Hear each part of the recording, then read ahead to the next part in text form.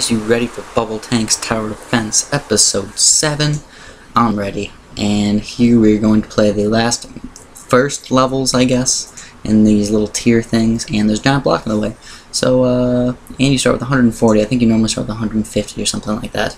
So we're going to try this out, and I guess I'm going to make them go towards the top or something, at least to start. And I'm going to try a little bit of a new technique, I guess you could say. My plan is to get like some sort of tower and then just make it super duper unbelievably awesome. So let's get started here, I guess. Start the waves, and these guys are pretty good. And you know what? I'm going to get some sort of ghost thing, because the next level is ghosts. So, okay, good, I got that ghost. And there's another ghost wave. That is terrible. I hate ghosts. They always tend to get by me for some reason.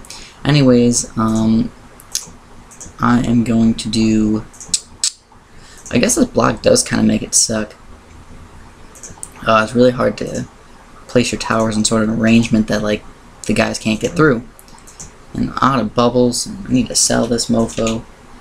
And I did learn the hotkeys for Bubble Tanks Tower Defense, so hopefully that'll help me out quite a bit in some fast microing and all that. At least that's what I'm hoping for.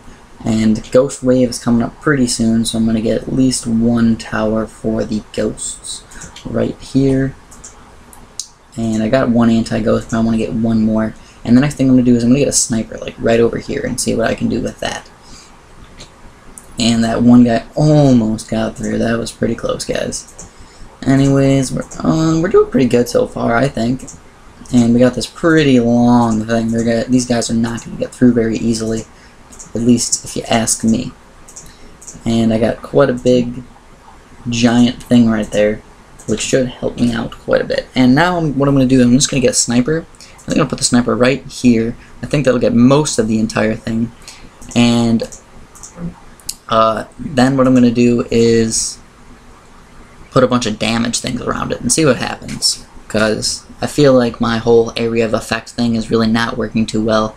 I seem to be losing quite a bit. So I'm going to try that and see how it works. If it works like total crap, I'm probably just going to retry some new strategies. But at the moment, I'm in for the testing things out mode to see if I can find some better strategies. And what I noticed is, holy crap, that's a lot of ghost waves. I better get something good versus ghosts. And we'll upgrade this guy to Ghost Splash. And this guy will be anti-ghost 2, and I better get one more ghost just in case, because there's 3 waves coming up. I really don't care about splitters. Splitters suck my balls, so I really don't care about them. But these guys are getting through pretty close. That was pretty close, guys. That was one wave. I better upgrade one of these guys even more. Anti-ghost 2. And yep, I think I'll be fine for this one. It seems like that actually didn't do that bad. And it seems like anti-ghost splash or whatever actually is not even that good. It seems like it does not do very much damage.